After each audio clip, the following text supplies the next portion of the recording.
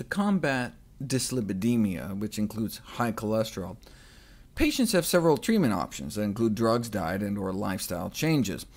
Drugs are effective, but produce adverse side effects in a significant proportion of patients. Statins, such as Lipitor, are the most widely prescribed, but they produce adverse effects in up to a third of patients.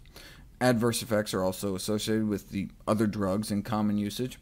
Adverse effects may include liver, muscle, and kidney dysfunction, skin disorders, abdominal pain, nausea, constipation, dizziness, flushing, neurological disorders, and cognitive impairment.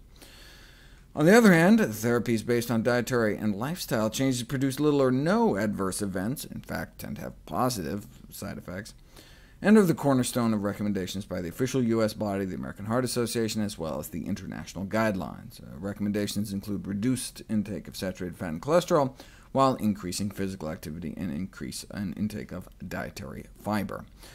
So we need to eat fewer animal foods, the only source of cholesterol, and more plants, the only source of fiber.